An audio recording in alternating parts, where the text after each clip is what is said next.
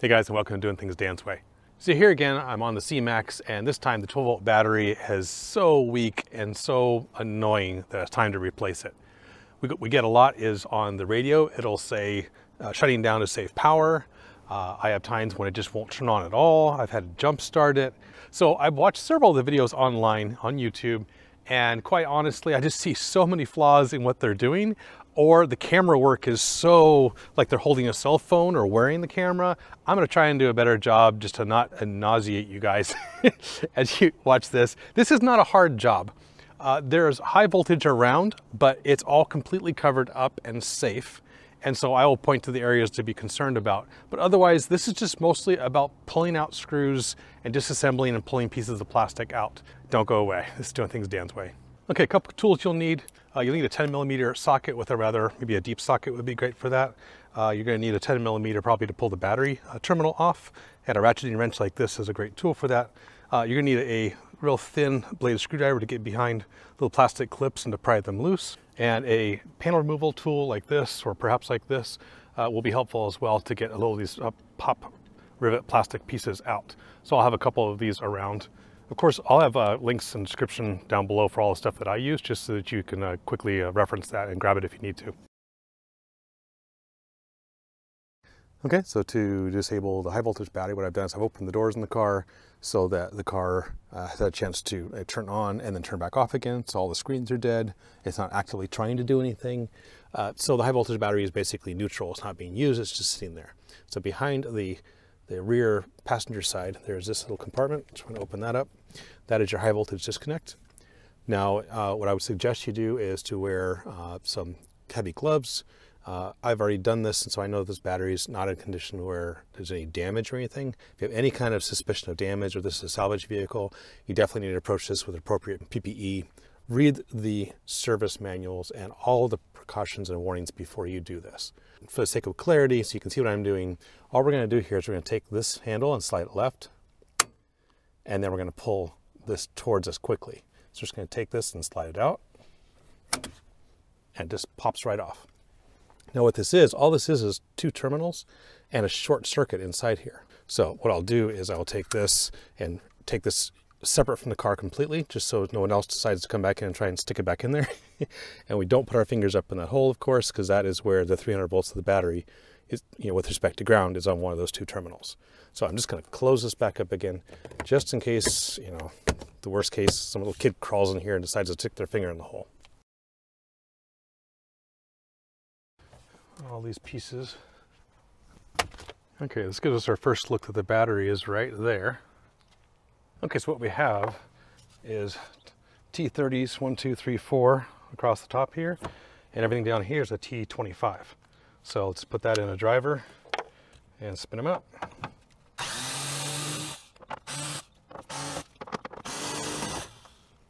Now, something I'm going to do right now is that what I see right here is the 12-volt power leads. And if I'm using a tool such as this and I drop it right across here, I could short between ground and 12 volts. So just for the simple safety, this is something I didn't see anybody else doing. I'm just going to throw a rag right on top of the battery just to save myself any possibility of arcing across all of that until we get all this plastic out of the way, and we're using all these tools over the top of it. Okay, so we did the T30 up there. Let's grab a T25 and do the bottom.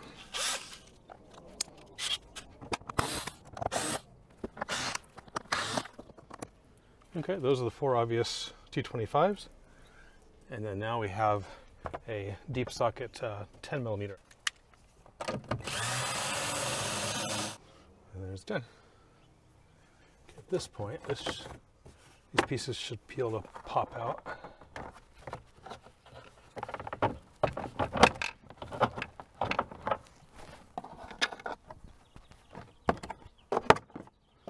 Okay, there's that piece. Okay, now this part is completely loose. And get him out of the way. Okay, let's see what we got here. So what we have, now this is the energy edition, which means this extra section of battery is here. If you have the CMAX hybrid, you probably don't have all of this stuff in the way. You may just have this one piece. It's just a little bit different design, but the concepts are all the same. Now here for the energy, we have to pull off this whole duct here and this duct here and take out this bolt and this bolt there. And these are 8mm heads. Again, another reason I have a towel on the positive terminals of the battery so I don't drop this and short something out.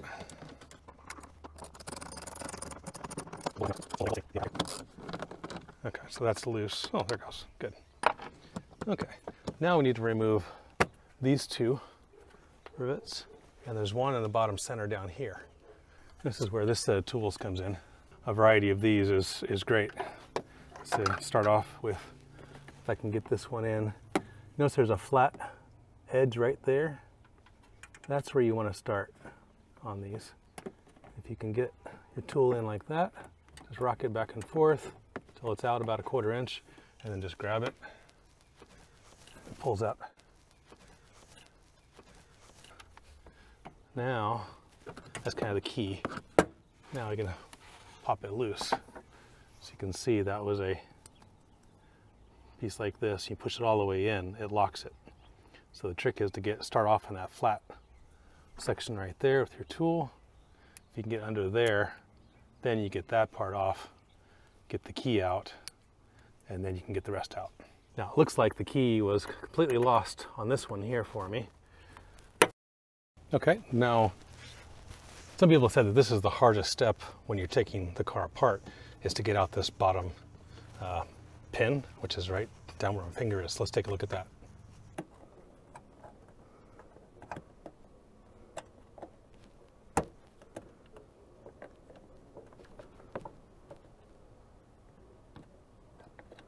There we go. Now we can get in there with this tool.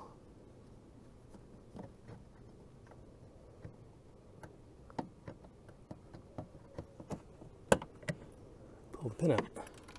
Okay, now with the pin out, we can get behind the main body of it and pry it out. Okay, so that's the first piece of ventilation for the battery. Okay, so with that out of the way, now we need to get this piece out of the way. Again, another huge reason here not to have the battery terminal exposed, because I'm working with a tool that's very close to it.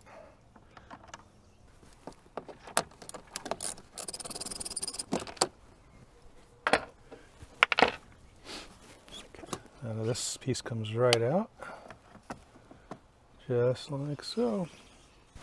Okay, so now we can see where the battery is in relation to things. Okay, so at this point, now that we have the battery exposed, I'm going to cover this back up, and we're going to remove the negative terminal first. If I remove the top positive terminal, in the process of using the tool, I might short against something, because I can go from positive to negative. Here, if I remove just the negative and set it aside, I can touch negative to chassis negative and it doesn't hurt anything.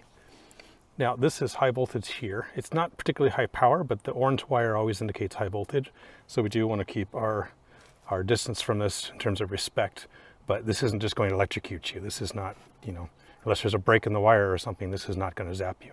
So what I'm going to do now is just take off this, this is the 10mm nut, and just set this whole negative terminal aside.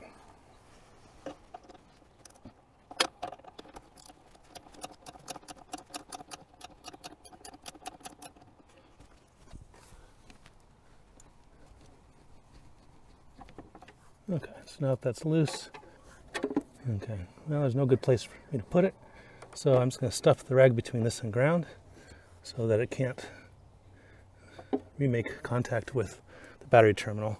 Okay, so what we want to do next to give us more slack and stuff is to take this one sensor connection off. How am I doing that? Okay, if we remove this one, it should make removing the battery easier later. And then I'm going to loosen up this 10.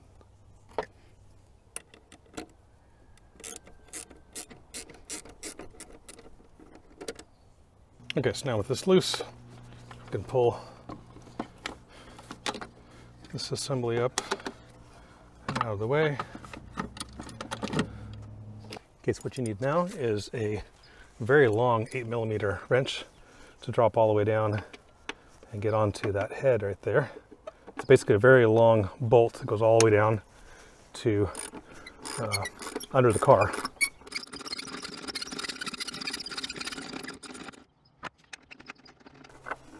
Okay. Wow, look at that rust. Okay, and the corrosion's on the inside of the car, so I'm guessing some battery leaked in here at some point. We remove the wedge, which is also covered in rust and probably battery acid debris.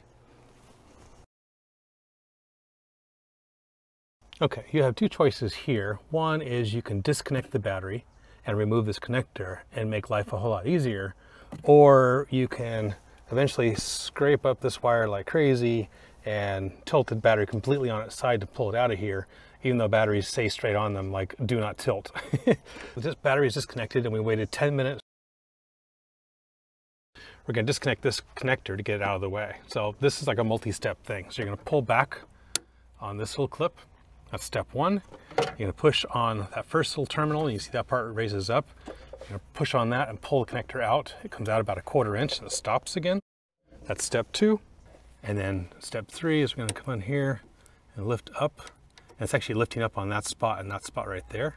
So we're going to lift up on that little tab and it's going to slide right off. And now what we want to do is to get this out of the way from the battery removal processes. I'm just going to tuck it like this. And now you can see we have, you know, instead of being out here, we have like a bigger space to try and, you know, get this battery out of. Now, if you haven't done so already, this is the breather hose. It's attached like this one right about there. So that just pulls right out just to get it out of the way. Just slide him so he doesn't get in the way of us removing the battery. One way to make getting this out easier is you can take a strap and actually just run around it. It's just a load strap. What that lets us do is it lets us pick it up down the center line of the weight of it. And we can pull straight up. Like so. And use this hand to guide and move other things out of the way. But this hand is, your right hand is taking the weight, and your left hand is just guiding.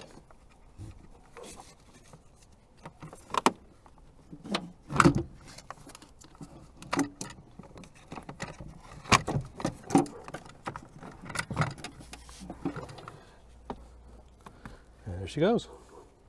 Now, the whole time I'm doing that, I'm being careful of this guy.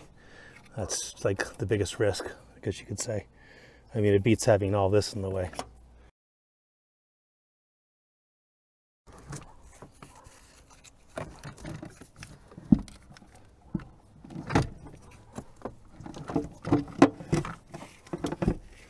I do not like how steep you have to tip the battery in there.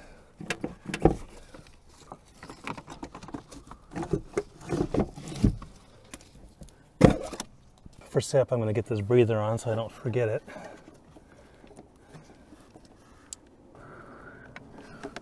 Okay. Again, we connect positive first, but I'm going to do the, just going to put this in the way for the moment, just to keep that from connecting to anything. Okay, and we're going to put back our little bracket piece and our really long bolt. Kind of clean those up a bit.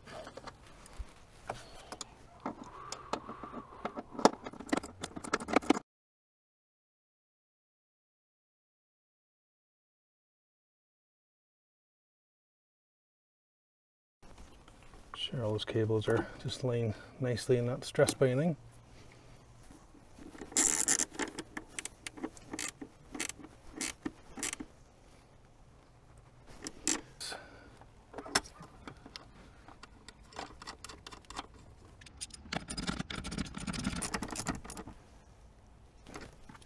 Put on our negative battery terminal here, get the rag out of the way. Yeah, this may give you a little spark. Big deal there. Tighten that guy up.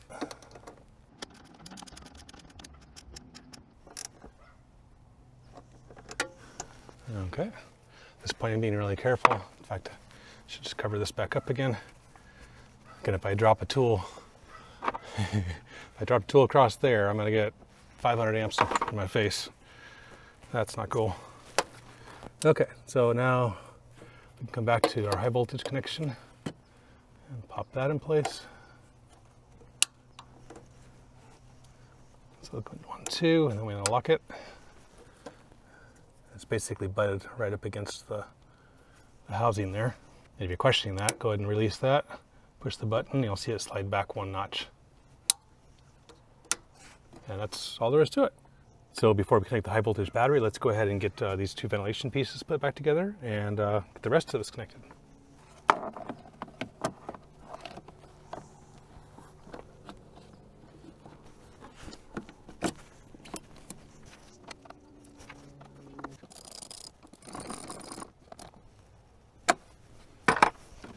Okay, we don't need to put a pin there because the pin actually goes through this one and this one. So I'm going to put this on, get all it lined up, and put in our 2 bolts here and here.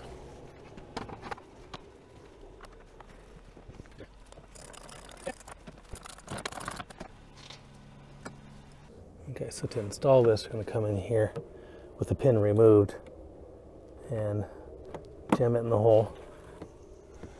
We'll separately take the pin here and get it in the middle. Okay, there we go. Now that we have those 2 in, we still have to find replacements for these 2. So I have this nice kit. Gives me all sorts of options and variety to work with. And I will just find one that has the right size, smaller diameter. Okay, this is a 6mm. There we go. And another 6. Now these, like once you've used them, like they're done. They don't come back. But that's the reason to get a kit like this. I've used this for so many projects. In fact, I've gone through these 2 the most, I guess. Okay, so we have that bolt, this push pin, and these 2 push pins all installed. I think we're well, let's see, we got these 2 down here are done and tight. So we can now go ahead and put all the plastic body panels back on. Okay, now we can start reinstalling all of our plastic.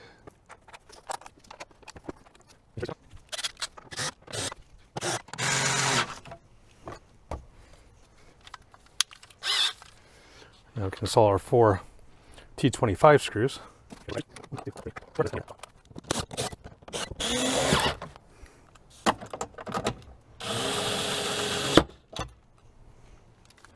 Now we can remove our fabric, exposing the 12-volt connections to the battery again.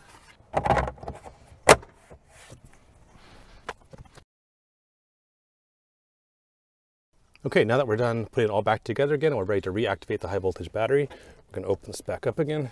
We're going to take our piece and we're going to put it back into this kind of T shape. This was the closed position, and that is the open position. So we're going to take that and we're going to line it up in there. And really quickly, we're just going to slide it in to that position to where it's engaged, slide it closed, lock it. And that's it. Put the seats back up again, and the high voltage battery is now connected to the car. Everything comes up clean. Now, it's very possible that you will have a whole series of engine lights. In fact, when I first did this, I had to go through and use an ODB scanner to blank out all of the, reset all of the error codes that had to come up as a result of having the bad battery. It's something else that's just silly and annoying.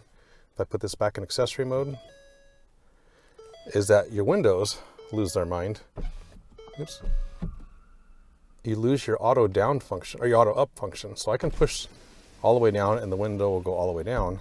But when I lift up on it, it doesn't know how to go all the way up to the top anymore. So the way to do this, to reprogram it, is you just pull up. You just pull up on the switch and hold it until the window goes all the way up. And you hold it there for a couple seconds and then release it and then click all the way down and then activate it and it should go back up. You also do that on both the driver and the passenger sides. So if you don't have your own ODB reset tool or scan tool, I'll put a link below to just one simple one that I use. This one's nice because it works with both iOS and Android, and it does so by creating its own Wi-Fi signal.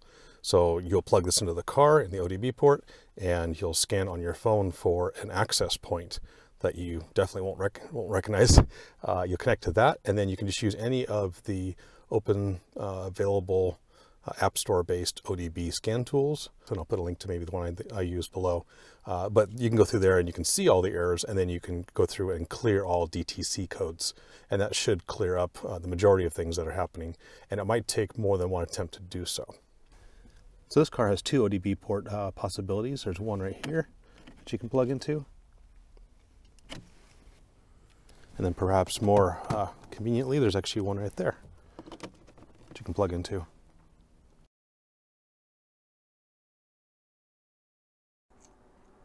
Now what I'm showing you here is using an ODB scanner, and you want to download the ForScan app, and you might need to actually purchase it to get all the menus that I'm going to show you, for the services menu in particular. But for $6, it's totally worth it, and it gives you a lot of detail. So let's just show you how to use the ForScan app here. I've set up a few different items to track. So if I press play on this, you can see that I'm seeing that the vehicle battery age is 478 days.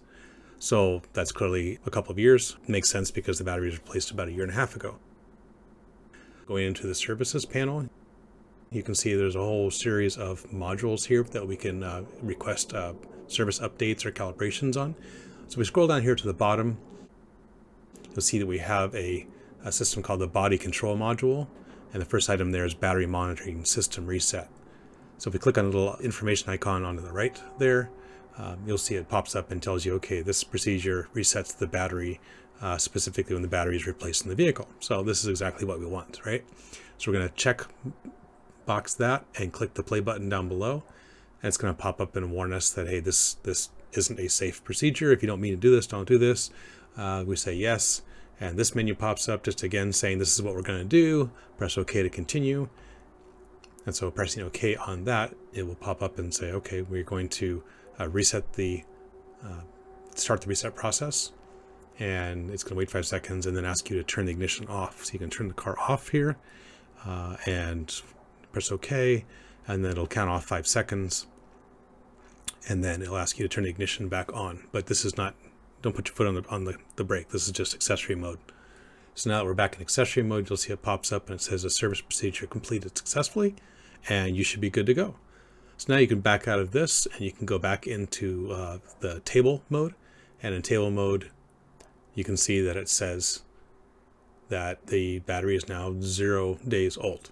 And so obviously that was a successful reset of the battery. Now the other option is to do this with a manual procedure, which for some reason did not work on my car, but did work on other people's cars. So let me show you the manual procedure if you don't have the OBD scanner, and you can see if it works for you.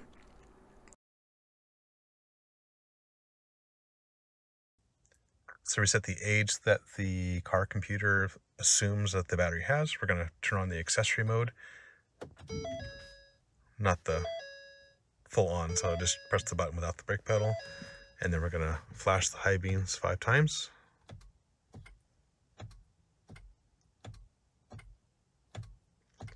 And then press the brake 3 times. 1, 2.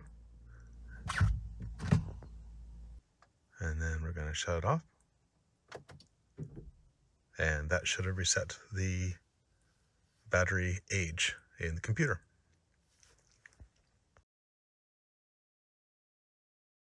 Well, that's about it. That's a wrap. The sun went down on me, so I had to pull some lights out. But as you can see, if I wasn't filming, this would have taken an hour. It's really not that hard. It's just lots of steps. So don't be scared by the high voltage battery. If you want to see more of content that I'm producing for the C-Max, as I basically repair everything on it and upgrade everything to LEDs, because there's no LEDs on the outside of this car, which is just silly, hit up the links here, smash in my face to subscribe, and until next time, guys, be blessed.